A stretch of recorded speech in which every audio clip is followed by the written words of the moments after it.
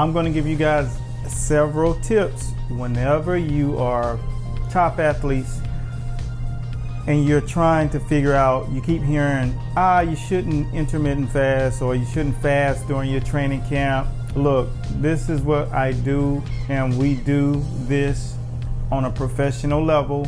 We will never do anything or give any advice to athletes that would not benefit them.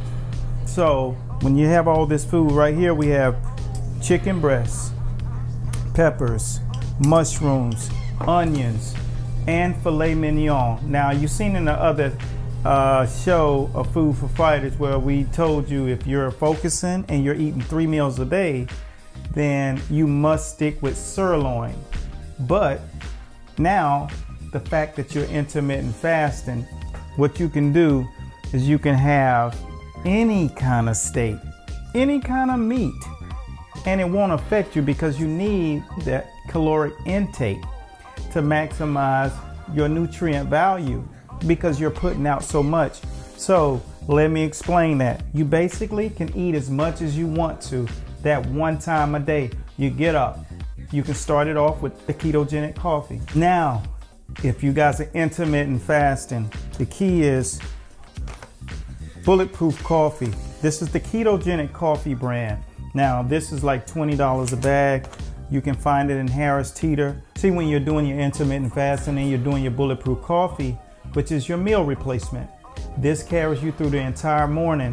Now, what that consists of is the ketogenic coffee. It needs absolutely nothing because it comes with the MCT oil and the grass-fed butter. It has it all in here. You don't have to do anything.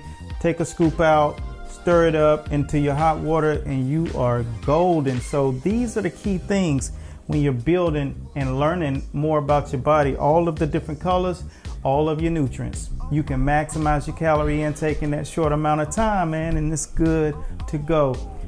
All you'll do is you'll go 16 hours without food. You eat up until 8 p.m. These are the principalities of intermittent fasting. And at 11 a.m. or 12, you go into your next meal. Prior to that, you're having your coffee, and it'll hold you 3.5 to 4 hours. So trust me, when you want to stay lean during your training camp, it's important that you set yourself up for success. And look at the guys, they're putting out, they're training hard. My fighters are 3 to 4, 5, 6 pounds off of weight throughout the entire training camp, because we're not doing the Biggest Loser during training camp. Our focus is to train, learn skills, techniques, craft, and focus on game planning. We don't have time to be losing weight during camp. You should be doing that off center. So as you see right now, we're about to get the spread popping.